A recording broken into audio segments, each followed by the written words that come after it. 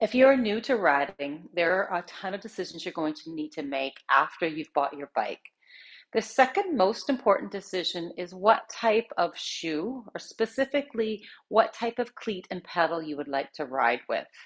Now, this one can get really complicated, so I'm going to keep it very, very simple. We're going to talk about just the two most common types of cleats, and they're both from Shimano. The one is a Shimano SPD-SL. SL stands for super light. I'm going to bring it closer. And the other one is just a Shimano SPD. We're going to talk about the pros and cons of both, and then that will hopefully help you to make the decision. Now, the first thing to note is when you buy your pedals, it's going to come with the cleats. Make sure it does. It's a combination that will tie in together. Afterwards, you can buy them separately if you need to replace one or the other. So we're going to start with the Shimano SPD. This is the most popular one for people that are just getting into riding. The reason is because it's a very small little cleat, so it allows you to have a proper shoe so you can walk in it quite easily. Now, it has two bolts in here, which are made of metal, so it's a little bit more durable. It works really well when you're in the mud, which is perfect for gravel riding, and this is what we use for mountain biking as well. If you're a commuter, this is an excellent choice because it allows you to walk quite comfortably to and from wherever you're going. Now, the pedal itself looks a little bit different than the SPD-SL, and I'm just going to show you the one pedal. And this is an old bike, so they're obviously very different.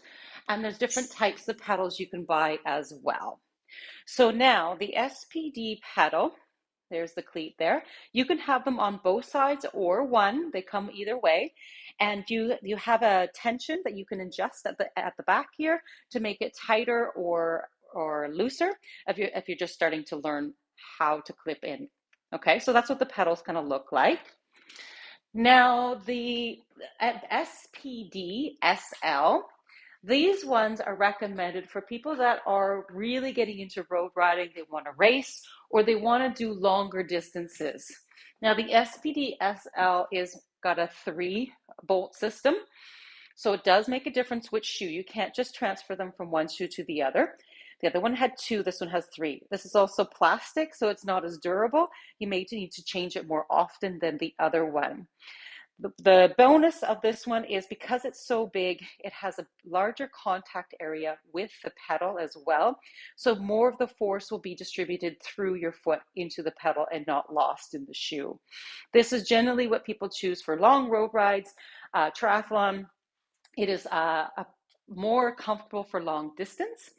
And the benefit of it as well is that it's, or actually the disadvantage of it, is that it's not great for walking in. As you can see, it's going to be super slippery. So you're fine to go to the bathroom, go get a coffee, but it's not something you want to be walking in for very long.